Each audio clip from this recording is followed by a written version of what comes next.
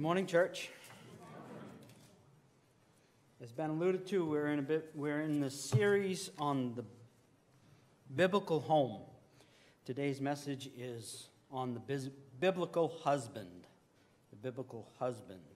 Now, as I say that, wives, don't check out, because you're going to want to hear about what the husband is supposed to do and his role in the biblical role of husband in the God-ordained role of marriage.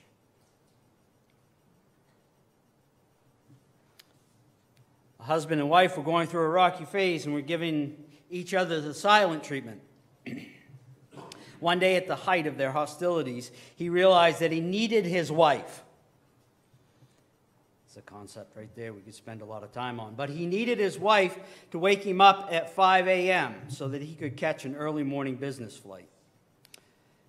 Not wanting to be first to break the silence, he wrote on a piece of paper, "Please wake me up at 5 a.m.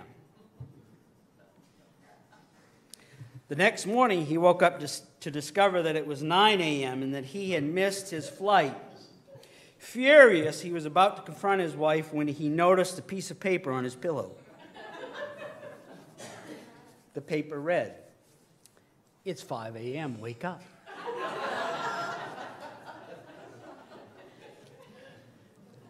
Understanding the biblical roles of marriage, husband and wife, and how God has designed these roles.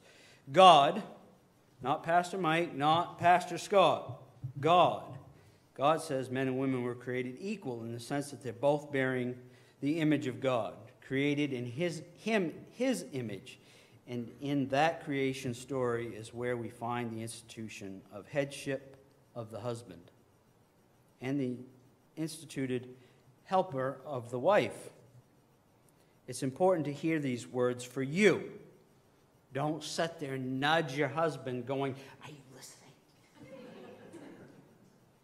Hear for you and take it into your heart what God has for you today. Apply what you hear today to you. Surrender to God what is holding you back from following God's design and God's word. We start in Genesis 2:18 through 25. Then the Lord God said, It is not good that man should be alone. I will make him a helper fit for him. Now out of the ground the Lord God had formed every beast of the field and every bird of the heavens and brought them to the man to see what he would call them. And whatever the man called every living creature, that was its name. The man gave names to all the livestock and to the birds of the heaven and to every beast of the field. But for Adam there was not found a helper fit for him. So the Lord God caused a deep sleep to fall upon the man. And while he slept, took one of his ribs and closed up its place with flesh. And the rib that the Lord God had taken from the man he made into a woman and brought her to the man. Then the man said, This at least is bone of my bones and flesh of my flesh. She shall be called woman, because she was taken out of man. Therefore a man shall leave his father and his mother and hold fast to his wife. They shall become one flesh. The man and his wife were both naked and not ashamed. In the spiritual partnership we call marriage, two equal image bearers of God are joined. And the man bears the responsibility to lead the partnership in a God-glorifying direction. God designed man with a heart of masculinity that wants to be benevolent towards his wife, a heart to provide and to protect and to lead in marriage. It is with that same heart that a woman's mature femininity is free, desiring a relationship where affirming and receiving and nurturing come from a worthy man found in strength and leadership. Women have a created, designed heart to be a man's helper, to follow his lead, to live on his provisions, to find safety in his strength. And man was created with a heart to provide all these things and then the fall. Sin enters into the garden, and everything is touched by it. In conflict between men and women, husbands and wives, was given birth. A husband's relationship with his wife will be determined by his relationship with his Lord. The closer a man walks with God, the closer he will walk with his wife. We're told this truth, and we even agree with this truth. But here we are today, seeing and some of us facing the struggle of understanding each other and each other's roles in marriage. From time to time, divorce rears its ugly head inside the church as much as outside the church. May God help us.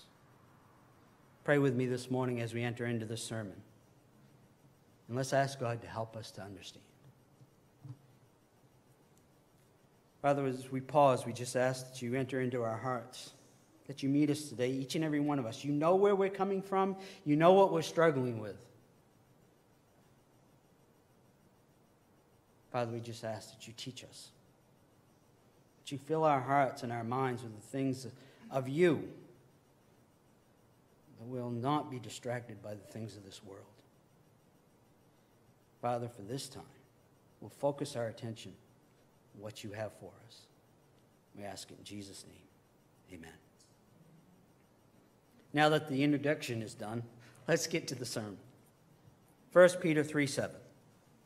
Likewise, husbands, live with your wives in an understanding way, showing honor to the woman as the weaker vessel, since they are heirs with you to the grace of life, so that your prayers may not be hindered.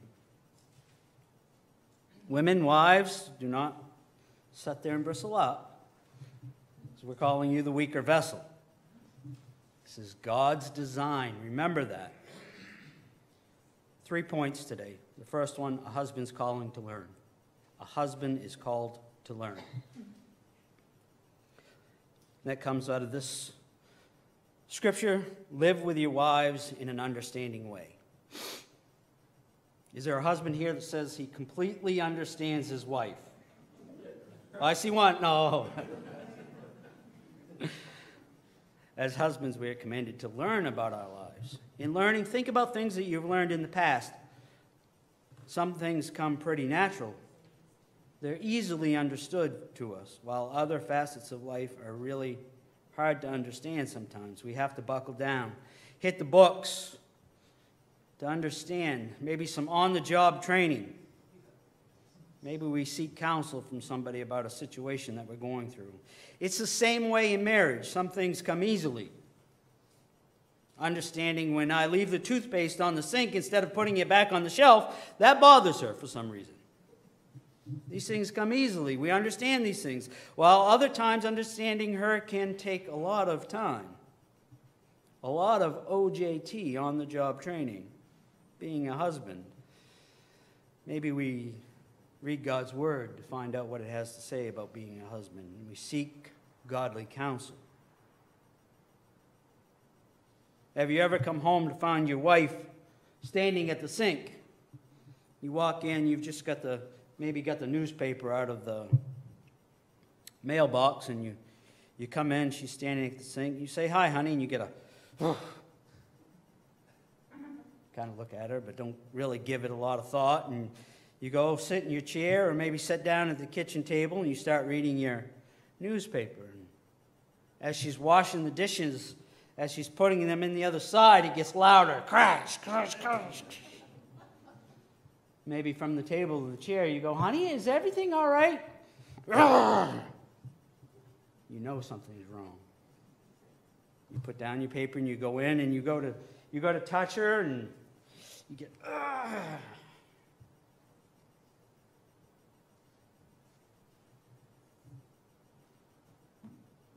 She at that point is what we call closed-fisted, closed-spirited. But husbands, you have the ability to open that spirit towards you. point is, it takes a long time. You're not perfect, and neither is she. We as husbands and wives need to allow for grace. The grace God has shown you, you should show each other. This command of God to understand her includes understanding her weakness. What this does not mean is that she is in any way weaker intellectually, not weaker spiritually, not weaker morally. But what it does mean is that we are commanded as husbands to learn is that our wives are usually weaker physically, and that in marriage, a woman does not have the same authority. God's design of marriage is that a woman comes under the authority of the man in the relationship. That she submits herself to her husband. In this fallen world, men must not use their position of authority for exploitation in the realm of marriage. No, it's just the opposite. We're to honor the woman as the weaker vessel in marriage. Remember in 1 Peter 3:7, likewise, husbands, live with your wives in an understanding way, showing honor to the woman as the weaker vessel. What does showing honor to a woman as a weaker vessel look like? Remember your wife. Hear this, church. Remember your wife is God's daughter.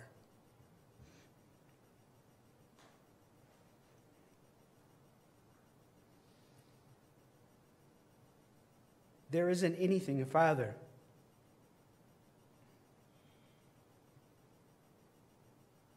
wouldn't do to protect his daughter.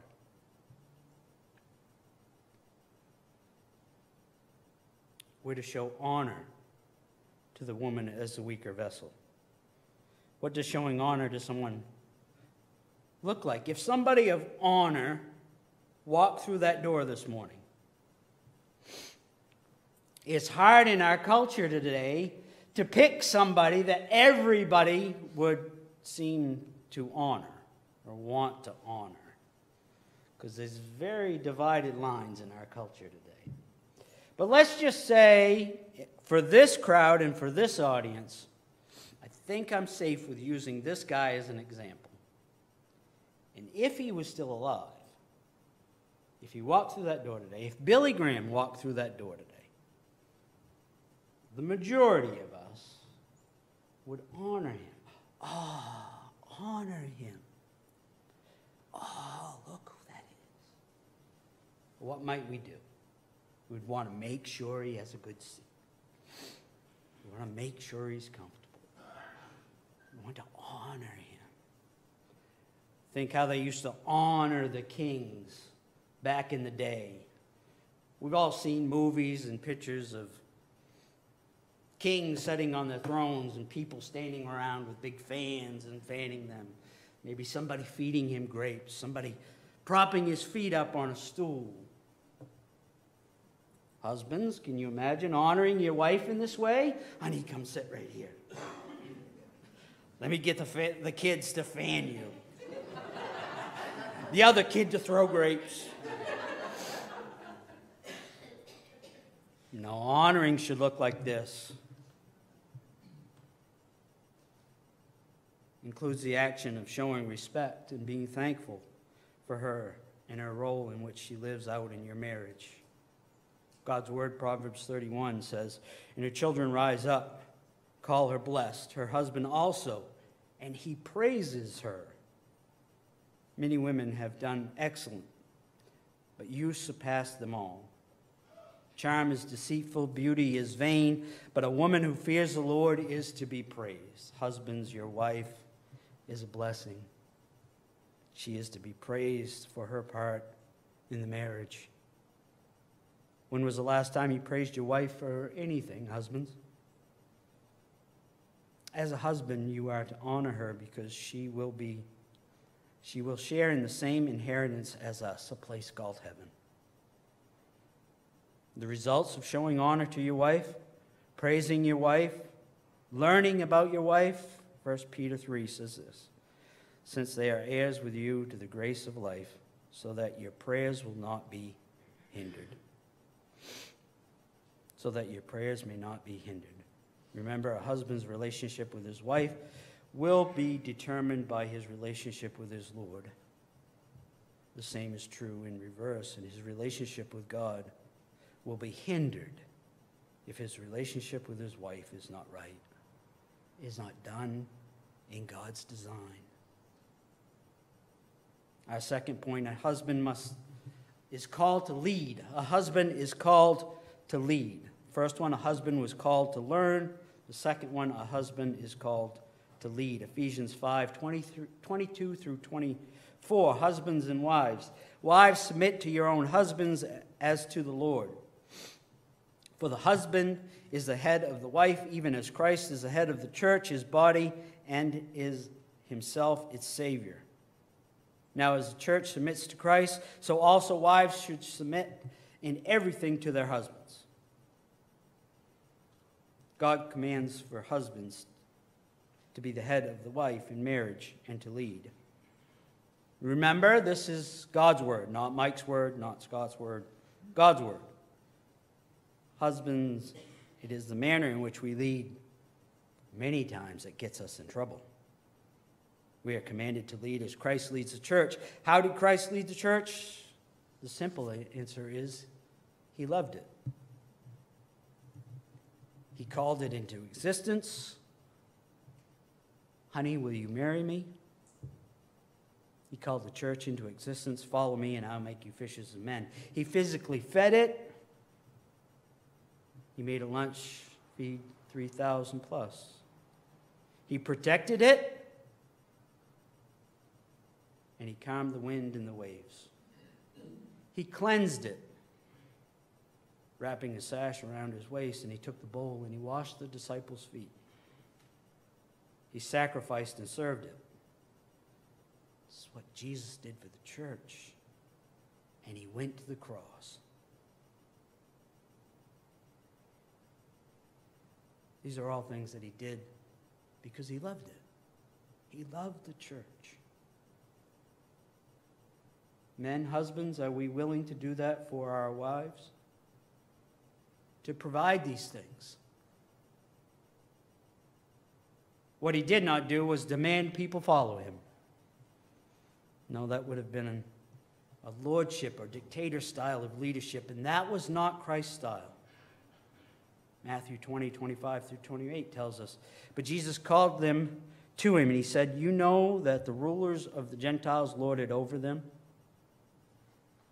and their great ones exercise authority over them. It shall not be so among you. But whoever would be great among you must be your servant, and whoever would be first among you must be your slave. Even as the Son of Man came in not to be served, but to serve, and to give his life a ransom for many. John Piper says it this way, headship, leadership, is not a right to control or to abuse or to neglect. Rather, it is a responsibility to love like Christ in leading and protecting and providing for your wife and for your family. Yes, Jesus came to serve and to sacrifice for the church, so how much more should we take on the position in our marriages? So that in submitting to one another, it is seen by the world as an expression of love for one another, but also an expression of love for God. As two are filled with the Holy Spirit, husbands and wives who are filled with the Holy Spirit serve one another. They humble themselves and get down low to lift each other up at times, to find ways to submit their immediate preference for comfort to the needs of the other. Listen to the worldly style of leadership compared to the biblical style of leadership. The world says the leader should be proud. The Bible says the leader should be humble. Worldly leader, not accountable to anyone, independent.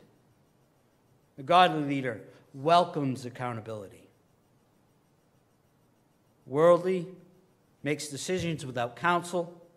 Godly seeks counsel before making decisions, worldly, sinful communication, lies and anger, biblical communication with grace and control, worldly, pleasing self, godly, pleasing God.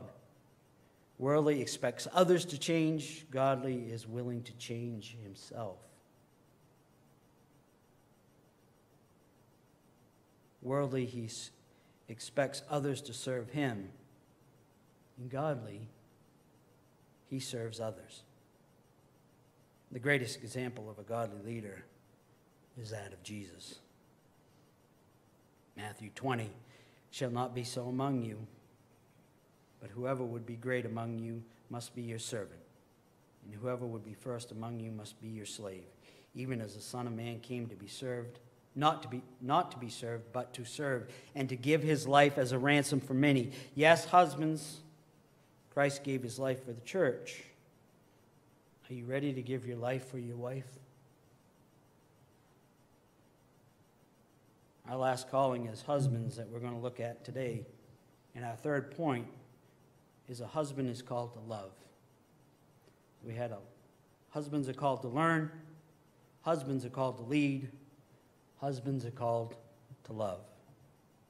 Ephesians 5:25 through 33. Husbands, love your wives as Christ loved the church and gave himself up for her, that he might sanctify her, having cleansed her by the washing of water with the word, so that he might present the church to himself in splendor, without spot or wrinkle or any such thing, that she might be holy and without blemish. In the same way, husbands should love their wives as their own bodies. He who loves his wife loves himself. For no one ever hated his own flesh, but nourishes and cherishes it, just as Christ does the church, because we are members of his body. Therefore, a man shall leave his father and mother and hold fast to his wife, and the two shall become one flesh. This mystery is profound, and I am saying that it refers to Christ and the church.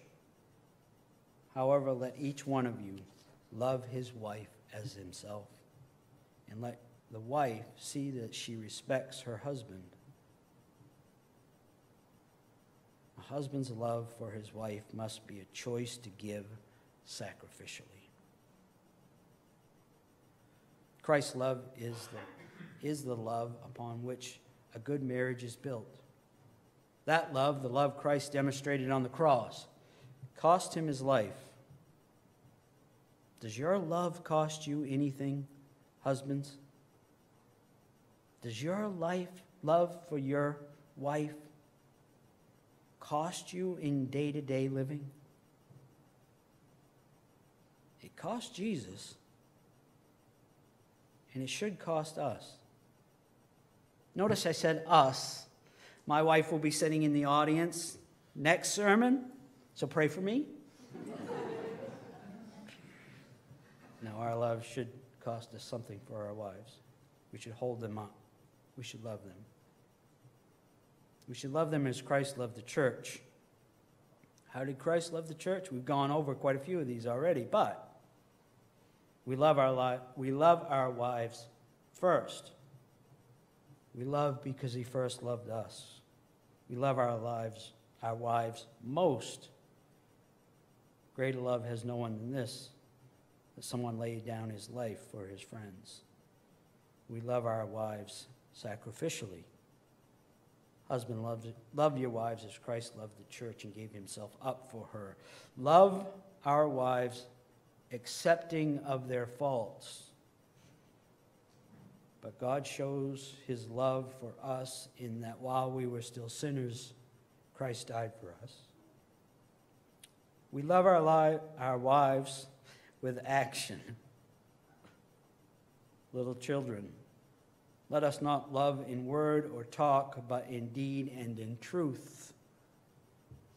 We love our wives without bitterness. Husband, love your wives and do not be harsh with them. These are all teachings from God's word about how husbands are supposed to love their wives. The results of that kind of love, God is glorified. the gospel is properly displayed, and our lives influence the lives of others around us. In conclusion, a statement. Husbands, you need help. I am the vine and you are the branches. Whoever abides in me and I in him, he it is that bears much fruit. For apart from me, you can do nothing. We need God's design in our marriages to be the husbands that God has called us to be. Husbands, if we want to get this marriage thing right, and I'm pretty sure we do, we need God's help. In conclusion, a question. Are you growing in your walk with God in a manner so that you think and act more like Christ towards your wife?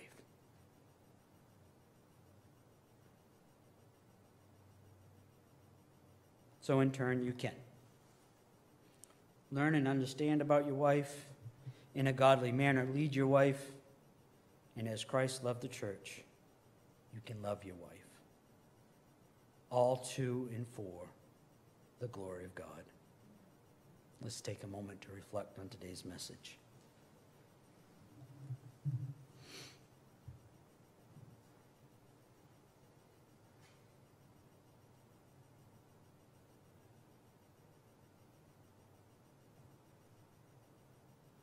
Father, I just pray for each and every one that's here,